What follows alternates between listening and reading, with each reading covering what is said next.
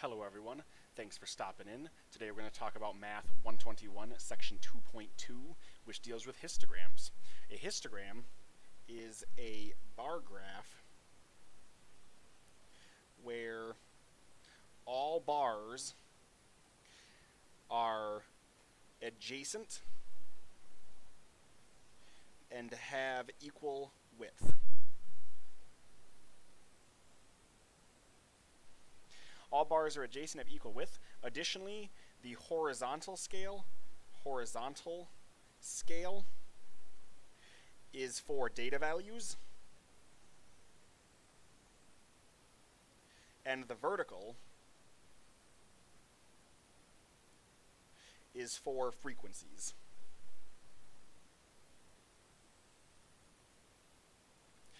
So the horizontal scale is for data values, and the vertical scale is for frequency values. Think of a histogram as a bar graph version of a frequency table. That is the best way to think of a histogram. It's a bar graph version of the tables we've already been working with. And so let's look at an example. Let's create one.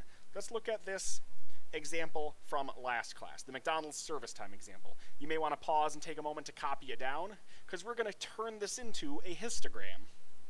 Well, for a histogram, we're going to draw an L for our axes. Notice I put a little bit of a lightning bolt symbol here. That's because I'm going to skip some numbers. I want to start at 75. I need to skip some values, right? My horizontal is always the data values themselves, so service times in seconds. The vertical is always frequency. And for the vertical scale, I need to get up to the number 23. I'm going to count by fives. 5, 10, 15, 20, 25. 5, 10, 15, 20, and 25.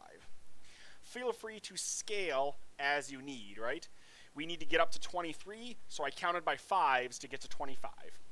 Now, the horizontal scale, it's very important you label the horizontal scale correctly. The first dash, we start at 75. If you remember the class boundaries, though, the class boundary on the lower end was 74.5. And then on the upper end was 124.5. Remember, it's the number halfway between the classes, right? It's the class boundary. Those are the numbers that go here. Now, after 124.5, the next boundary is 174.5. Make sure you're equally spacing them as best you can. Next comes 224.5. Next comes 274.5, right? And then the last one would be 324.5. I put the boundary numbers, the class boundaries there. Now, how tall do I make each bar? Well, between 74.5 and 125, I have a frequency of 12.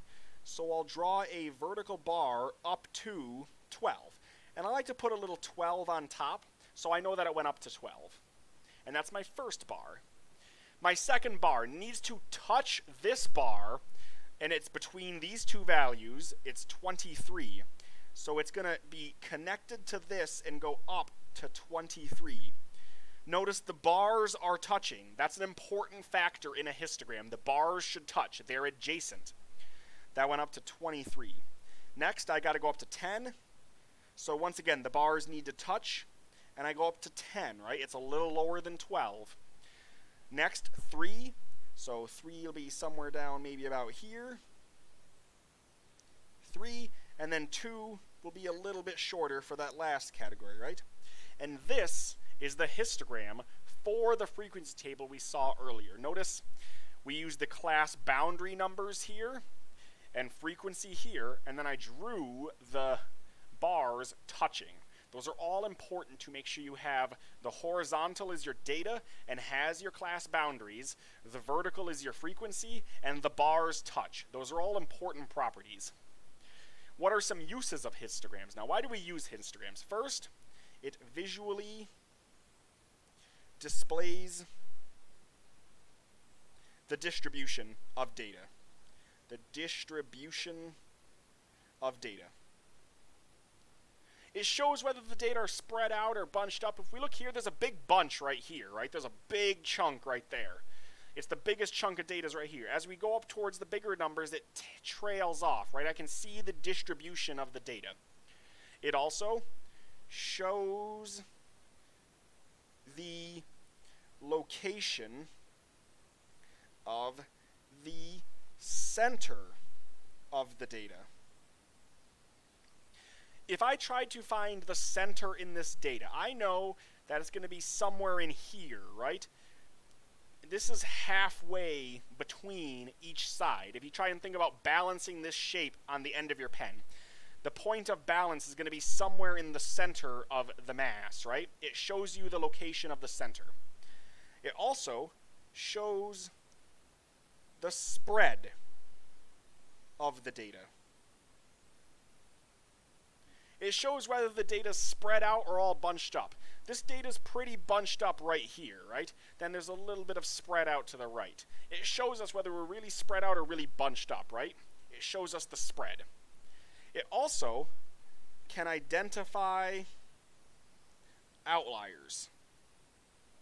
If there was one bar all alone by its lonesome, way off on either end, that would be an outlier, right? It's outside the rest of the data. It lies outside of the norm. There might be a number way bigger or way smaller than the rest that stands alone. We can also see if there are any of those from our graph, right? So that's a histogram, and it has a couple uses, right? The biggest one is it visually displays the data, right? It's a visual picture. It's a nice graphical picture of the data. The other ones are less important. The biggest one is the visual displaying. Now, there's also what's called a relative frequency histogram. And this is a histogram that reports relative frequency. Which, if you remember, the relative frequency is percentages, right? That's where you find those percentages. It's a histogram that reports relative frequency. So here is our relative frequency table from last section, right? This is the table we used last class. We've already seen this table. Let's take a look at the histogram. So I'm going to draw my vertical lines with a little teeny, like, lightning bolt symbol right here, right? My relative frequencies, those go on the vertical. So I'm going to keep track of relative frequency right here. Relative frequency. The biggest number's 46. Maybe I'll count by tens, right? 10, 20, 30, 40, 50. That gets me above 46. 10, 20, 30, 40, 50. 10, 20, 30, 40, and 50. And these are percentages, right? So I might want to put a little percent sign here to remind myself they're percentages, right?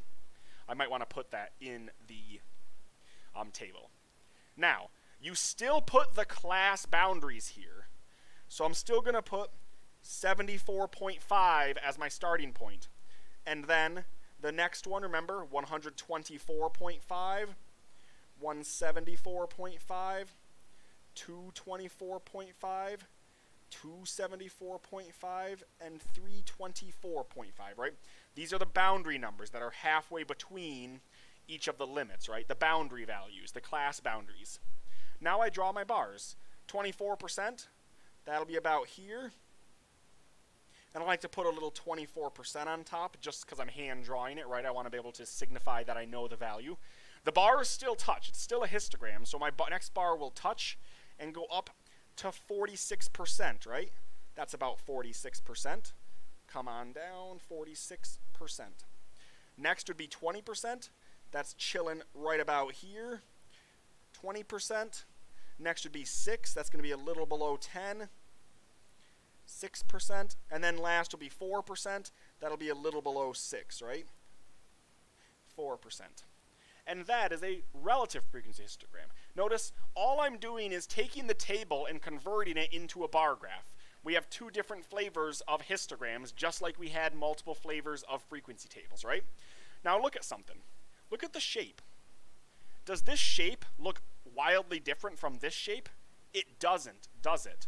These look pretty similar. I hand drew them. The book has nice computer-generated images that look exactly the same. They should be the same shape.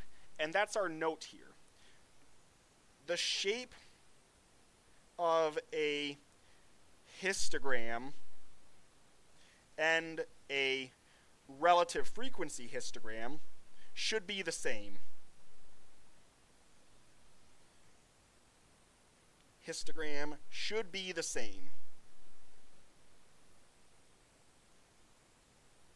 Because you're graphing the same data. You're just changing the measurement from a whole frequency number to a percentage. You're not changing the data in any way. You're just changing the way you're keeping track. Do you want to talk about percentages or frequency values? Relative frequencies, which are percentages, or regular frequencies, which are just whole numbers, right? The shape doesn't change. So be wary of the shape, right? It should stay the same. Now, what is a distribution? A distribution is the shape of a graph or data set. And I use the word shape as a general term, right? We'll see there's several different distribution types. We're actually going to talk about 4 common distributions. The first one is uniform. And let's draw a quick example of a histogram that is uniform. So maybe we've got some bars, right? Maybe some are taller than others, but they're all roughly the same height. They have a nice uniform height. They all have roughly the same height. Think about people wearing uniforms generally look fairly similar, right? Because they're wearing a uniform. Uniform height, fairly similar in heights. They can be a little different, but they should be extremely close across the graph. Uniform. The next is normal, which some of you might know as bell. And this one, if I draw my shape and I start drawing in some bars, it should peak somewhere in the middle and then taper off on each side so that the overall shape takes a nice bell looking shape. It looks kind of like a bell, right? The overall shape is kind of like a bell. That's why it's called the bell curve. We will call it the normal distribution. So get used to the word normal when talking about this type of distribution. Normal. Bell just helps you remember the shape. The name of the distribution is normal. We also have 2 other types. These kind of go hand in hand, and these are skewed left. And if we can skew left, we can also be skewed right. And let's draw an example of each of these. Let's draw skewed left first. This is a histogram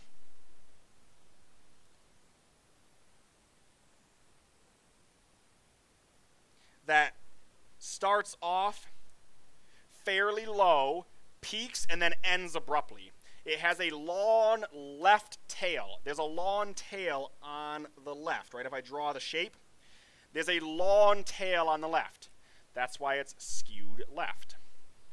For skewed right, same thing, but to the right. We'll start off with an abrupt climb up, and then a slow taper off to the right. Maybe we have one more, right? Skewed right. It comes up abruptly and then tapers off with a tail to the right. Skewed right has its tail to the right. And these are the 4 shapes, I guess. Let's put a line across the uniform one. We see it's generally a straight line, right? We see it's generally a straight line across uniform. That's an example of each of the distributions. Uniform, normal, skewed left, skewed right. Now, how can you remember skewed left versus skewed right? Well, let's take a look at a way to remember. The way I remember is the word skewed. Skewed reminds me of skewer, which reminds me of toasting marshmallows. If you think about a marshmallow skewer, right, you got like a stick and you're going to stab a marshmallow on the end, right? Here's our marshmallow, right? We're going to stab it. You stab a marshmallow, toast it. You stab it with the skewer. If I wanted to use this graph the skewed left graph to stab a marshmallow, which end would be better for stabbing? The left side, right? It's got the long pointed tail. Skewed left, skewer left, toast marshmallow with left side. Same for skewed right. This end's better for stabbing a marshmallow, so I'll use skewed right. Because if I wanted to toast a marshmallow with my graph, that end would be the skewer, right? That is how I remember skewed left versus skewed right. I believe the book talks about feet, left versus right foot. Feel free to look at that as well. That's another mnemonic device they help remember. But I always use skewers. Skewed left, skewed right. So that is an option you have as well. Now, let's take one last example. Create a frequency table and matching histogram for the following list of student heights. Use the minimum data value as the first lower limit and a class width of 3. Class width of 3, first lower limit is minimum. So let's see. It looks like the data's in order. So that's my minimum. So the minimum is 60, and the question told me the width was 3. I don't need a calculator. The question just gave me the width. I don't need to use the formula to calculate it, right? It just gave me the width. Well, I can dive on in. I'm keeping track of height. And I want to make a frequency table, right? Well, my first lower limit is 60. And I use the width to get my next lower limits. 63, 66, 69, 72. The next would be 75, right, if I go up by 3 again. But I'm going to stop because I don't need 75, do I? My max was 73. This will cover all of my data. I'm going to put a little 75 so we remember we don't need it. But you don't need to write the 75 here. You don't need it. Because now I do my upper limits, right? You do your lower limits first. Do I have decimals in any of my numbers? Looks like no. They're all whole numbers, aren't they? So what's the smallest whole number? Or what's the whole number smaller than 63? Is 62. If I had decimals, I could put 62.9. If I had 2 decimal places, I could put 62.99. Remember, you always consider your decimals, right? 66 tells me 65 comes before it, then 68, then 71. Then this last one, remember the 75 helps you remember it goes to 74. And those are my class limits. Now, I need to put my data in. Lucky for me, it's sorted. Let's see, 60 to 62 looks like 1, 2, 3, 4. So there'll be 4 for the frequency. 63 to 65, let's see, 1, 2, 3, 4, 5. Looks like I got 5. 66 to 68, let's see, 1, 2, 3, 4. Back to 4. 69 to 71, let's see, 1, 2, 3, 4. Looks like 4. And then 72 to 74 looks like 2. For the last one, right? My data was in order, makes it a little easier for me if my data is in order, right? Now, that was review. We already knew how to make a table. However, we need to make a histogram now. So, I'm going to draw a histogram. We'll take a vertical bar. Once again, we start at 60 for our height, so we'll take a little lightning bolt to tell us we're skipping to 60. We're measuring height and frequency. Let's see, I go up to 5, so maybe 1, 2, 3, 4, 5 seems like a good way to scale it, right? Just count to 5. What number goes first? Well, I need to think about the boundary values. What boundary value would come first? Well, it would be 59 and a half. Because this class would be 59 ending, so halfway between. Next, between 62 and 63 would be 62 and a half. Then 65 to 66 would be 65 and a half. 68 to 69 would be 68 and a half. And then 71 to 72 would be 71 and a half. And then my end cap would be 74 and a half, right? Notice they're all 3 apart, right? Always, the width is always 3. Everything's always 3 apart. So those are my boundary values, right? They're the boundary between the 2 classes.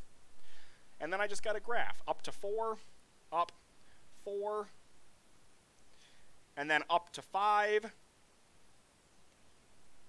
and then I'm at 4 for the next 2, so I'll draw over for 2, and I'll come down in between. Notice the bars are touching. It's a histogram. The bars have to touch. And then lastly, we got 2, and I'll draw like that. Maybe here it's kind of obvious what numbers, because they're all whole numbers, right? 1, 2, 3, 4, 5. My scale's pretty clear. Maybe I don't label the tops. Maybe I do, right? 5, 4, 4, 4, or 2. Totally up to me whether I want to label those or not. So that's a frequency table and a histogram. Notice I have to make the table in order to make the histogram. You need the table first. The histogram is just a graph representing this table. This table is represented by this graph, right? And that brings us to the end of section 2.2. Thank you all for joining me, and I will see you next time.